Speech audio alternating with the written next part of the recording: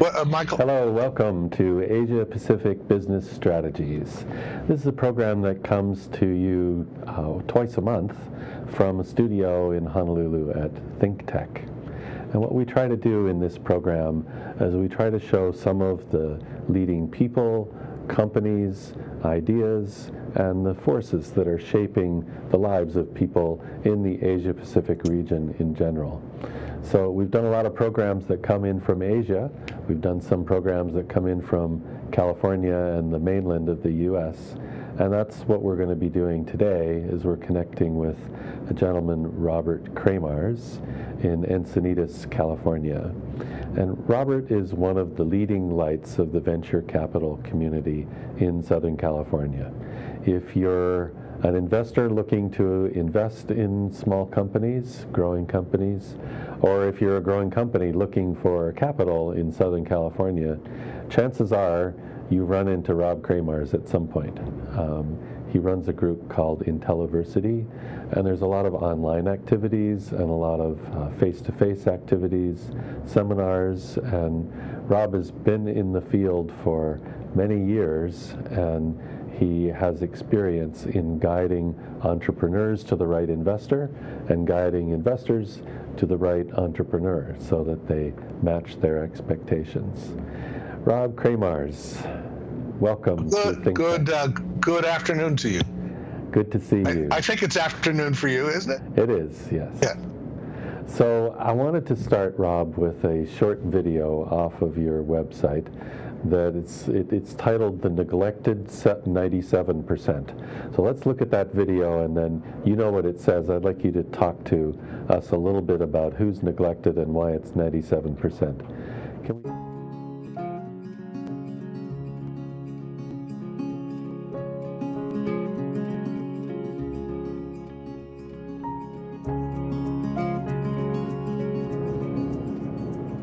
So this video says too many great companies don't get funded. Talk to us about the 97%, the neglected 97. Well, roughly 1% of companies seeking venture capital investment ever receive it.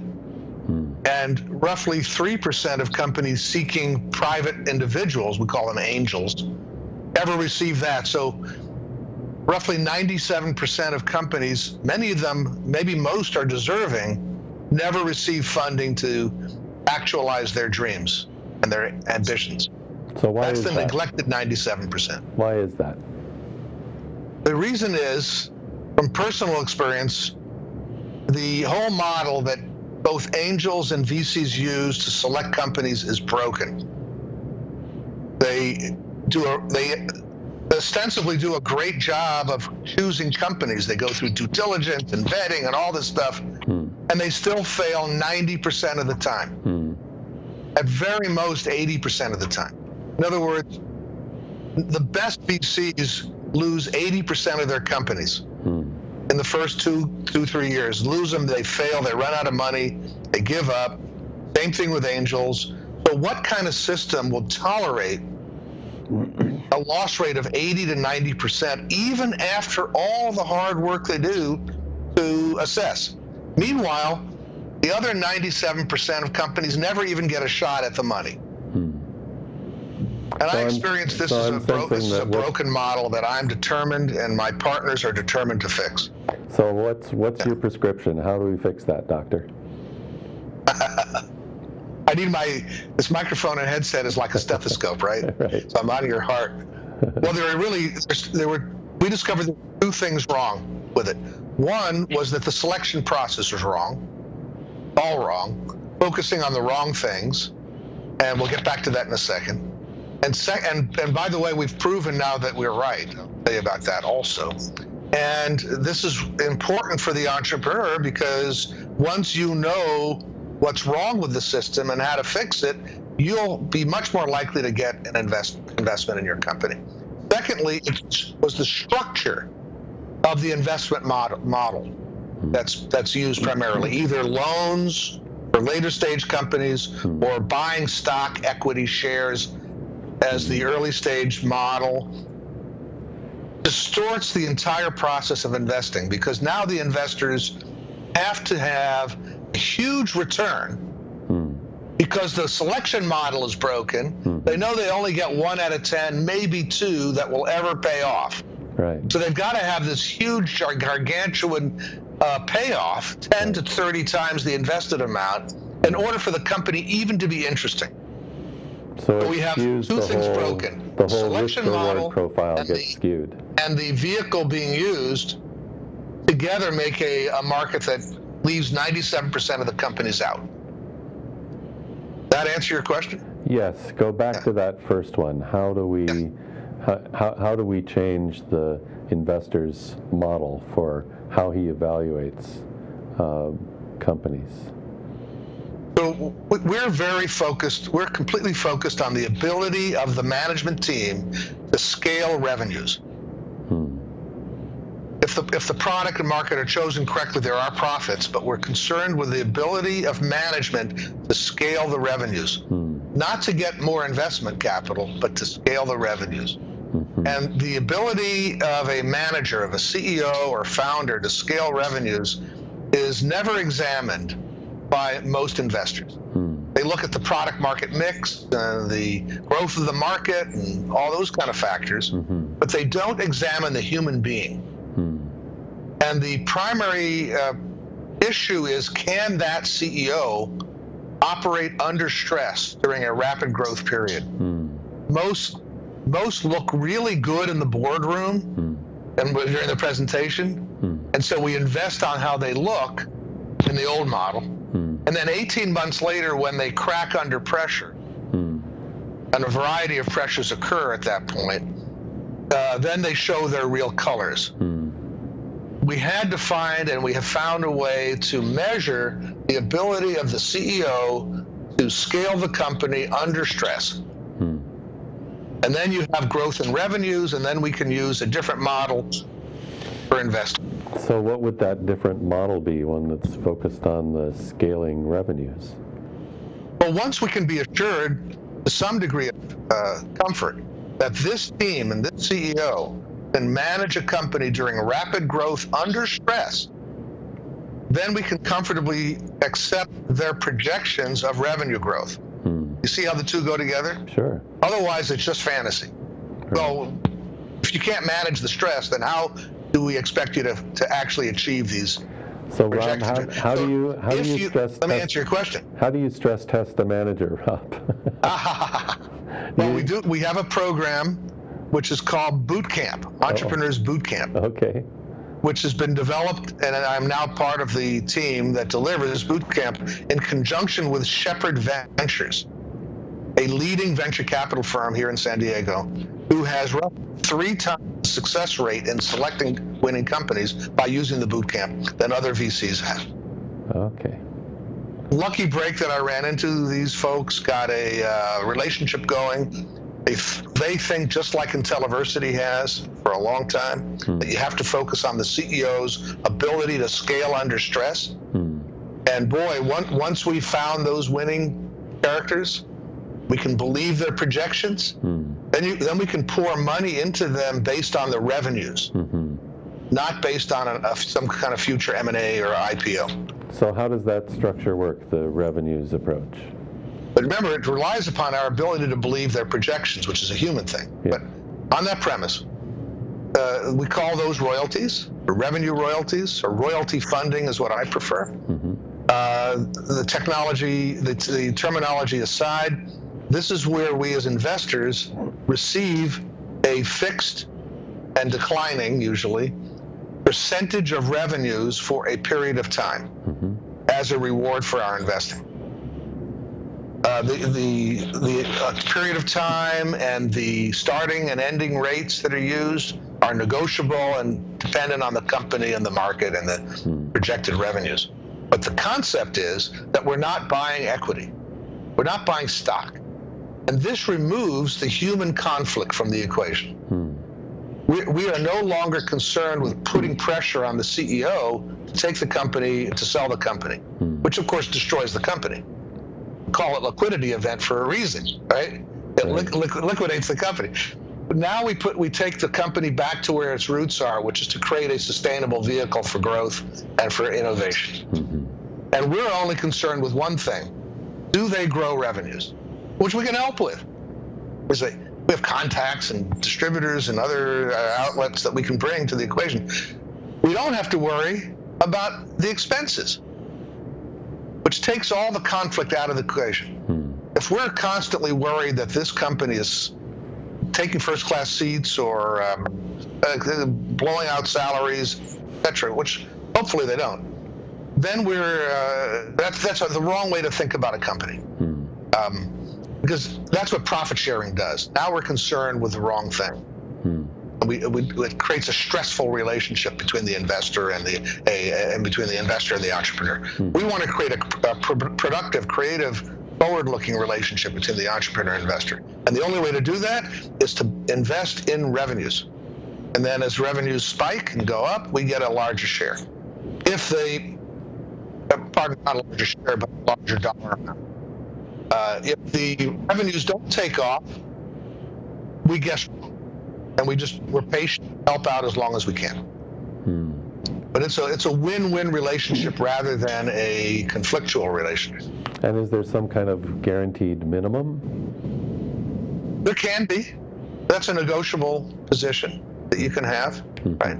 But what we want to avoid is too many guarantees like that, because if the company needs longer to achieve the revenues that it projects, it would not make sense enough to draw cash out of the company during that period of time. Right. So we're in favor of minimizing the minimums, or the minimum amount of returns we get. Instead, we're patient investors, want to see the company achieve its projected revenues, even if it takes a little longer. So you do want to keep an eye on the expense line as well, because obviously there's a limit to how many Maseratis you can have in the garage. But as long as you keep a reasonable collar on that type of expense, I understand what you're saying, that the investors don't have to be directly and immediately concerned on a day-to-day basis with how much is being spent, as long as there's a sufficiently adequate profit margin to sustain the company's ability. We wouldn't invest in the company to begin with if the margins aren't large enough. Yeah. But we use a formula that the cost of client acquisition should not be more than a third of the net revenues of the company after cost of production, which in the case of a software company is zero. So we want the revenues to be at least net revenues to be at least 3 times the cost of client acquisition. When I say the net revenues, I mean revenues over a 3 to 5 year period. What do you mean by client acquisition? That means there's sufficient margin to cover the royalties. What do you mean by client acquisition? What does that term mean? Well, that's the advertising, sales, and other marketing costs to acquire a client. Okay. It's a very simple formula developed at MIT to predict, which is very predictive as to which companies will succeed and which won't. If the net revenues over a 5 year period exceed discounted, by the way, for a common discount, exceed the cost of acquiring a customer by more than 3, they're highly likely to be a successful company. So, Rob, you're an investor for your own account and for your family's family office investment. Yes. And you also work with companies and entrepreneurs who need to find this type of formula. Yes. You put on a boot camp, so you're kind of in the mode of being a coach and a torturer, I guess. It's both a coach and a torturer. 38 companies have been through the process. Earlier on, it was less mature, and now it's very rigorous. And so far of those, well, way more than half have gotten capital. Right. It's been very successful. So and now we're in a position, as we organize a new venture fund, to put money into the winners, those that survive the boot camp. Rob, we're going to take a quick break here for a message from our kind sponsors, and we'll be right back.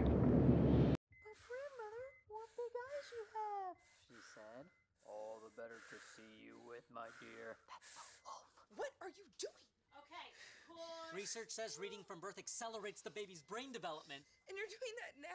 Oh, yeah, this is the starting line. Push!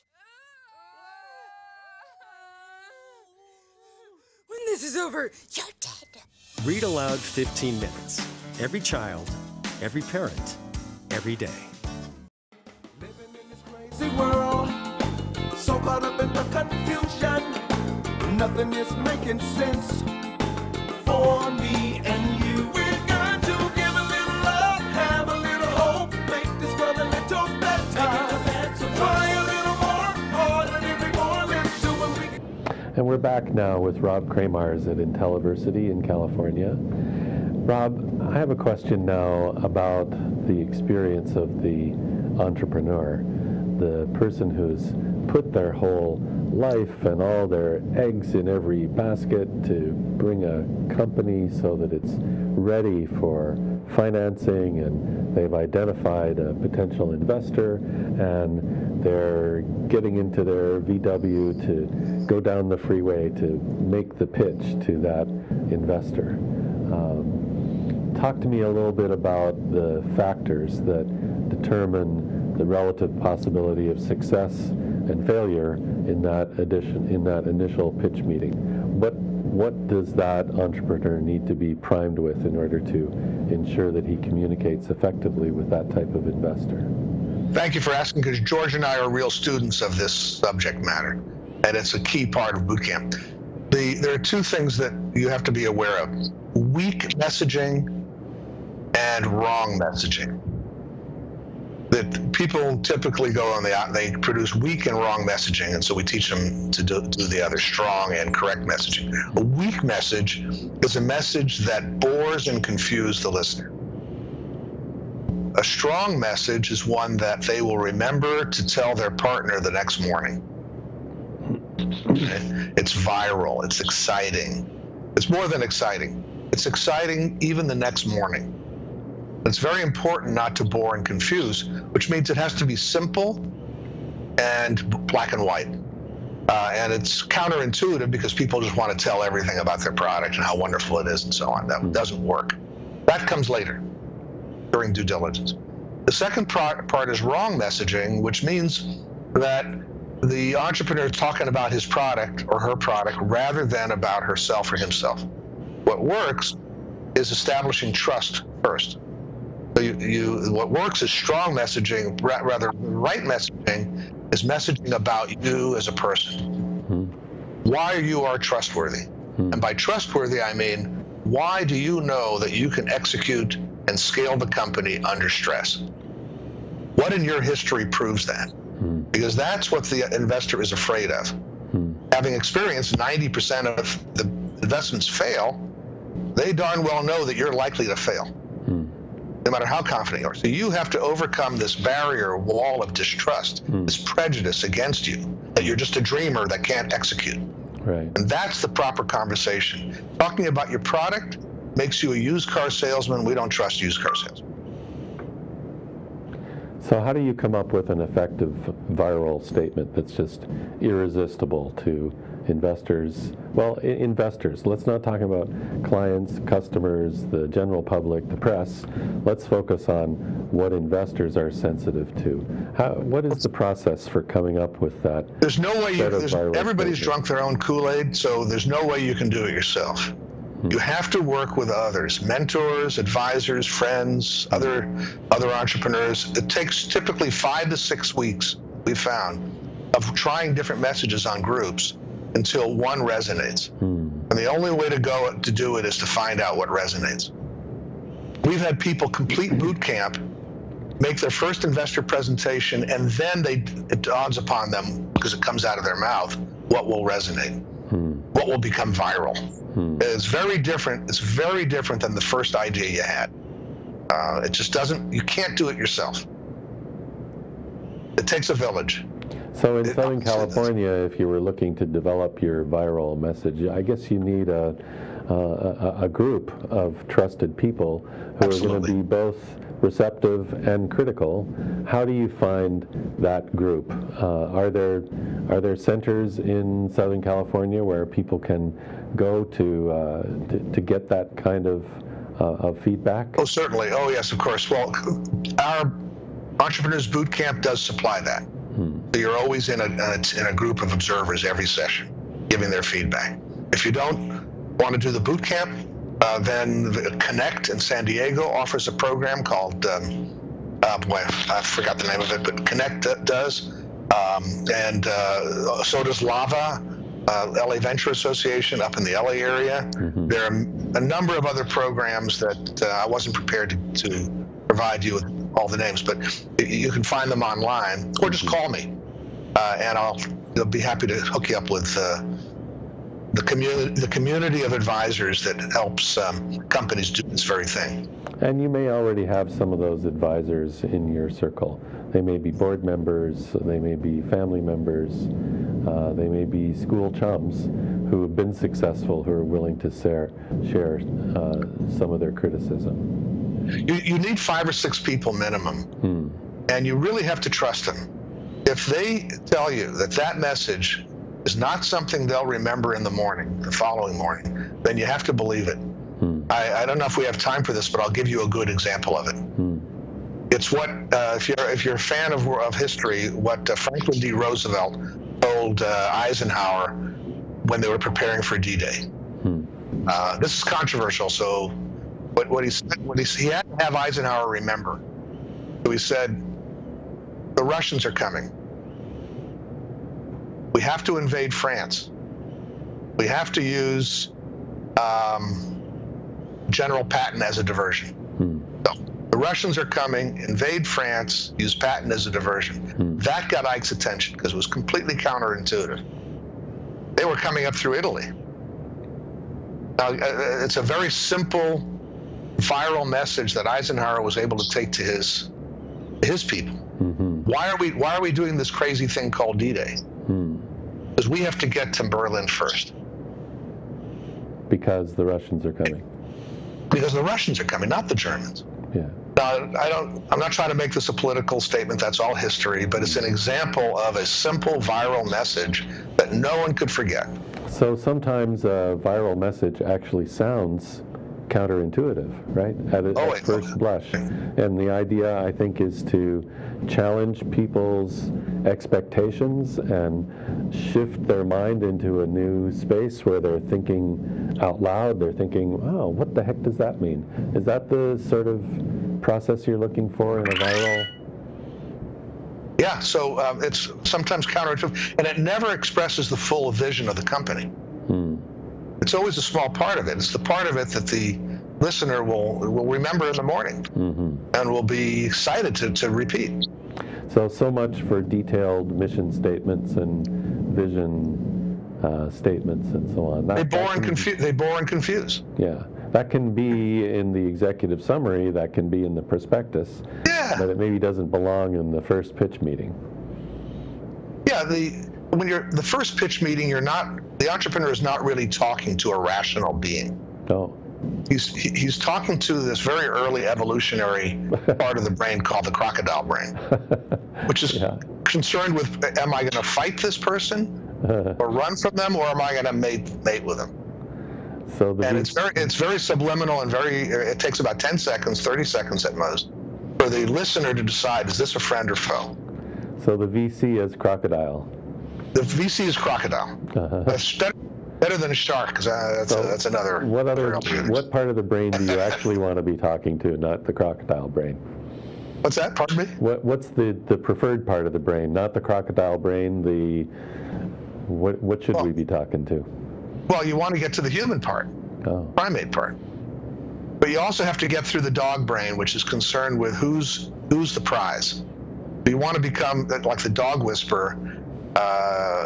Cesar Romero, I think his name is. It teaches that the trainer has to become the alpha dog. Hold on 1 second. The trainer has to become the alpha dog. And in the same sense, the entrepreneur has to become the prize rather than the seeker. See, because the venture capitalist sees a lot of opportunities. So you want to have a way to draw people forward rather than chasing them. You want to get them to chase you, in a sense. Ironically, yes, you want the entrepreneur to be, you want the investor to be so intrigued and entranced by your initial message that they are chasing you. You're the prize. That makes sense. That can't be done at a rational level. That has to be done at this subliminal level of what we call framing. But it has to be, the vision has to be so large and so impactful, which is part of the viral message, that the venture capitalist or the investor wants to be part of that. Right.